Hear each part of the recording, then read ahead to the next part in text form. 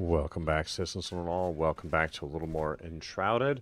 So we are out here. We did a quest that led us to the Oasis.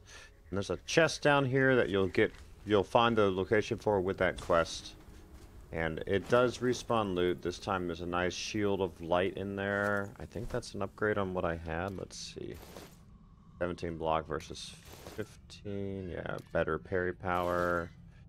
Better max durability. So we got that. And then we're going to teleport to this up here if we can. Once we get out of the shroud. Let's get out of the shroud. There we go. And now we're going to teleport to our marker close by. Just because we don't want to run back. We're trying to show this off quickly. So there's that chest there. There is a second chest nearby. There's also a catacomb in there, but you have to move all the sand out of the way.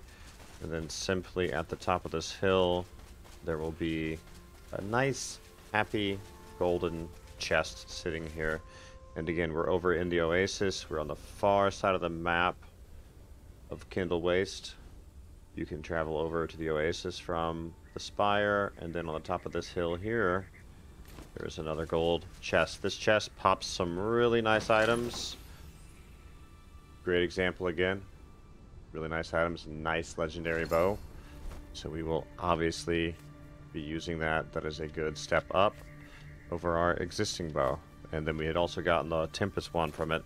So a little bit about legendary chest hunting or legendary loot drop hunting. If you're on a single player file, you can log in and out, and it will reset these immediately. If you're on a dedicated server, you have access to reboot it. If you reboot it, restart it, it's like logging in and out single player.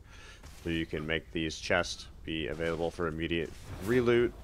So keep that in mind. Enjoy the chest hunt, and I wish you all the best. You'll take care. Just like, subscribe, and enjoy Enshrouded.